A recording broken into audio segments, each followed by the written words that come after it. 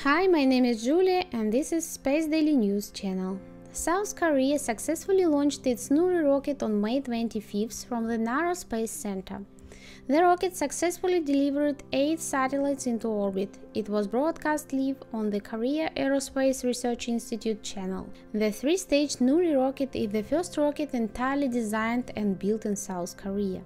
It has a diameter of 3.5 meters, a length of 47 meters, and a payload capacity of 3,300 kilograms when launched into low Earth orbit, and 1,900 kilograms when launched into Sun-synchronous orbit. The Korea Aerospace Research Institute has been developing this vehicle since 2010.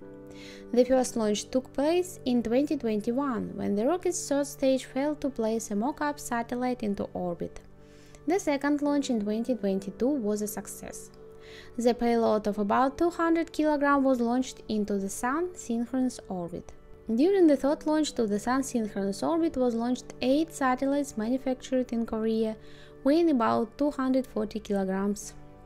The main payload was 180 kg satellite NextSat-2, which is equipped with a synthetic aperture radar. The other 7 payloads are tiny cubesats. 4 of those 7 satellites make up the SNIPE mission, which aims to study plasma in the Earth's ionosphere. The remaining 3 satellites will perform various tasks in orbit, from testing of a new control system of the spacecraft positioning to the measurement of cosmic radiation and weather research. The launch demonstrated that South Korea is capable of placing satellites into orbit using its own rocket.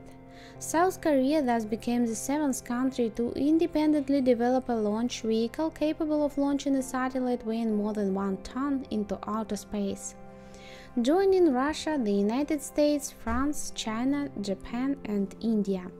By the end of 2027, South Korea plans 3 more launches of the Nuri rocket with various payloads. Space Daily News, like, share, and subscribe.